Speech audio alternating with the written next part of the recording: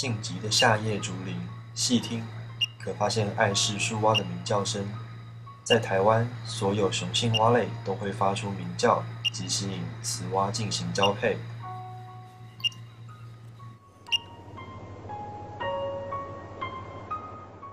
艾氏树蛙是台湾唯一树栖产卵的蛙类。雄蛙与雌蛙交配后，会将卵产于有水的树洞或是竹筒壁上。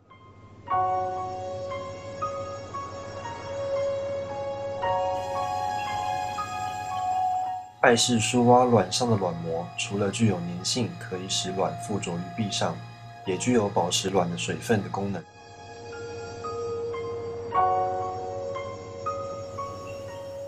艾氏树蛙的雄蛙有护卵行为，雄蛙会主动用腹部的表皮来湿润卵，此举可以预防卵的干死以及发霉。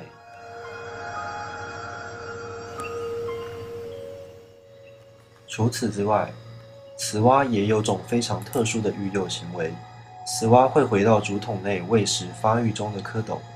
喂食时，雌蛙会将身体下半部浸在水中，此时可看见的蝌蚪主动聚集到雌蛙肛门附近，刺激雌蛙排卵。母蛙排出的未受精卵颗粒便成为蝌蚪的食物来源。